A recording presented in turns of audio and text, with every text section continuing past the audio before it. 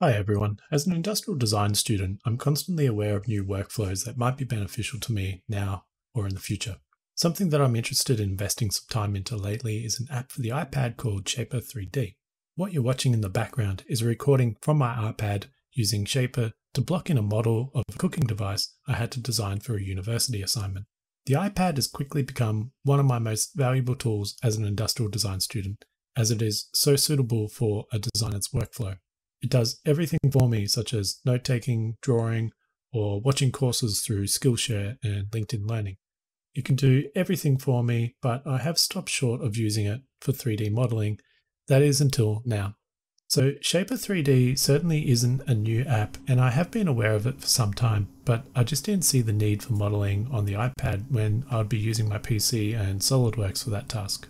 And then I saw a post on the industrial design subreddit about a workflow of using Shapr3D for blocking in a model which you could then export over to Procreate and use as a reference to do a design sketch. I felt the comments were pretty harsh on the guy, as they were pretty much saying, why wouldn't you just use the time to do the sketch from the start? Or, if you'd done the model, why not export it at that stage to Keyshot and render something better than any sketch you could do? These are valid points, but I don't think they were fair. Personally, I could see the potential of using Shapr and blocking in your model to get the angle right for a sketch. And for someone that often struggles to get the right angle for a perspective drawing or just not completely satisfied with the quality of their concept sketching, I think this workflow could possibly work for me too. I could simply go into SolidWorks and block in a model, and I could potentially do that pretty quickly, but would Shapr be faster and more convenient? So since I had an assignment in progress, I decided to give Shapr a try and put it to the test. Shapr3D is a 3D CAD app available on the iPad, and it's also available on Mac and in early access on Windows. The developers refer to its workflow style as direct modeling, which makes sense as you use the iPad stylus to manipulate the model through selections, pushing, and pulling. If you're at all familiar with SolidWorks or Inventor CAD software, then Shapr will feel very similar, as the workflow is often starting with a plane to make a sketch, constraining the sketch, and then extruding to build or cut away material. It doesn't have a history or feature tree like SolidWorks or Inventor does, but I'll get into the drawbacks later. It can also import and export many different CAD types, but only with the paid version. So the original subreddit post was saying how they would use Shapr to block in a model and get the general shape and perspective right for a product they were working on. This way they could export a screenshot and bring it into Procreate and start design sketching based on that. The app is quite intuitive. You use your fingers to navigate the camera, and the stylus is used to manipulate the model. Sketching profiles with the stylus is very natural, and there are all the usual constraint tools like perpendicular, linear, concentric, etc. Tapping on a closed sketch profile opens options to push or pull to extrude or cut material, and you can also add draft. Tapping on dimensions allow you to specify specific measurements so you can be very accurate with your modeling. Tapping on edges, you can add fillets or chamfers. So it's all very obvious in how it works.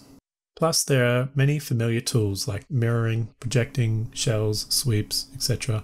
It's all very natural, and most importantly, I find it very fun to use. So after using Shapr myself, I could see how quickly you could model something, and it's quite impressive.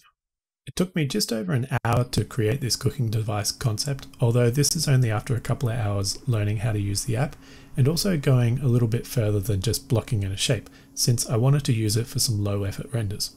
When starting the app, you're greeted with some introductory gesture videos and an introductory tutorial on modeling a bracket.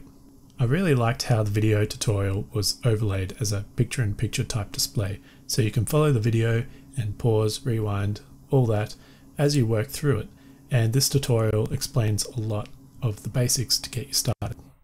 After that, there is a section in the app that has more tutorials, but unfortunately they take you externally to Shapr's YouTube channel, and you don't get that picture-in-picture layout anymore.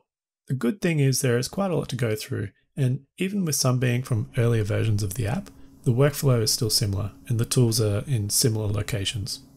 Outside of the Shapr YouTube channel, I haven't really found too much other learning resources, and I think this is related to one of their biggest issues, which I'll get into.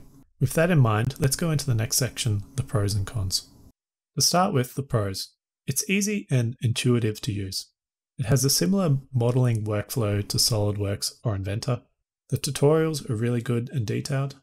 There is a free, full-featured educational license available, and it's amazing how powerful this program is, yet portable in an iPad. Some of the cons are the pricing, the market positioning of where these developers are trying to fit this app. There is only one tutorial that's natively in the app, and then everything else is external. There's no feature history tree like SolidWorks or Inventor, and there's no file syncing to share between devices, although I believe this is being worked on currently. So you can probably guess by now that I'm pretty impressed with how fast and easy it is to model out some conceptual ideas, which you can then either get some basic visualization on, export to a wide range of CAD software, or just take screenshots and draw over in Procreate. I love that using the iPad stylus feels so natural, and even without using tutorials, you can kind of figure things out yourself as it's so well laid out. The tutorials are very informative and get you off to a great start. I think even as a beginner to 3D modeling, you'd probably pick it up quite easily. For someone that visits clients offsite or moves around a lot for work, having this level of 3D modeling is impressive to have on an iPad that fits in your bag, or if you had an iPad mini, potentially even fit in your pocket. But some of the cons really have me doubting if I'd use the app professionally once I can no longer use an educational license. Unlike SolidWorks or Inventor, Shapr doesn't have a feature history tree, so you can't go back and modify features to the extent you would with other software. You can adjust some things like change the height of an extrusion or the radius on a fillet, but don't expect to be able to adjust a feature that will propagate through the system and everything updates. Basically, if the change is too big, it might be easier just to go start the model again. Or what I did was plan ahead and do everything in individual bodies, so then you can delete a body and just start that particular body again.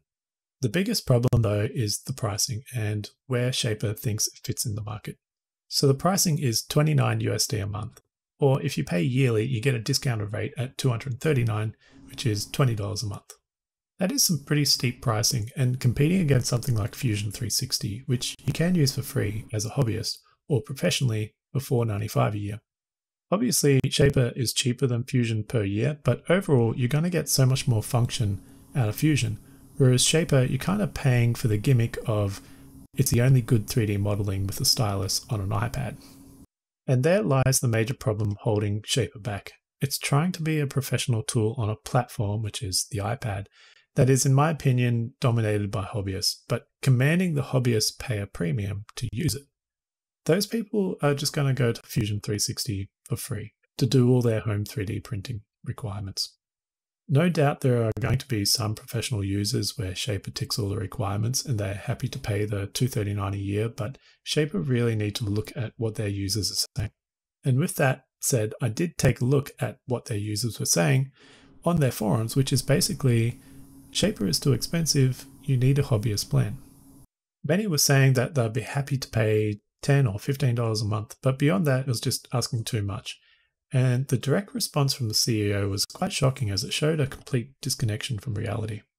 What we offer for the price of a few coffees a month is quite incredible and unique. Multiple platforms, Parasolid-based solid modeling, various export-import formats, augmented reality, new features every 2 weeks, and so on. Considering that we are the fastest growing CAD company in the last 30 years, I believe that our users agree. Check out Fusion 360 and Tinkercad, for example, both are completely free. Seeing this from the CEO is crazy. The replies sum it up. For a few coffees a month, I can't believe you just said that. Your response is gross. What everyone has said on this forum is 100% true. You literally made a hobbyist software that hobbyists cannot afford. So you can see Shapr is trying to slam itself into the professional market at an almost professional price, while saying to anyone half interested in it, just to sacrifice a few coffees a month. And to me, just as the other guy said, that's pretty gross. But I do not doubt there are some people out there that find this program and it works for them. I'm not doubting that. I do really want to like Shapr. It's fun to use, it's fast to use, and for quick ideation modeling, it's a great tool to have. But as someone that highly values their time, I just don't know if it's worth investing the time to learn it. No, scratch that, because for me, it's not about learning the app. With my experience in SolidWorks, I've been able to pick it up in just a few hours, and any extra time I put in is just going to make me more efficient. My problem is I don't think I could justify the price for my use case. Looking into the future after my industrial design degree, I would likely be working for a design company, and I seriously doubt they are going to be asking me to start modeling a project in Shapr. They probably haven't even heard of it. I more see myself using Shapr for university coursework, ideation through modeling, and helping with design sketching references. I would like to use it beyond the educational license for hobby 3D printing, but the free version only exports low quality STL, which are apparently awful for 3D printing. I really hope that in the future this company can find some way of bringing in more of that user base of hobbyists and working out some pricing structure that is suitable for them. So that's my thoughts on Shapr3D. I do recommend to check it out, especially if you can get access to an educational license. It might help you through your degree like I can see it helping me. It is a really fun app to model with, and maybe you can find a professional use for it and can justify the cost. For me, probably not, and that's a shame. If you liked the video, please give it a thumbs up and subscribe to the channel. If you're new, I've got a whole series of SolidWorks beginner videos which you might be interested in as well. That's it for today. Talk to you next time.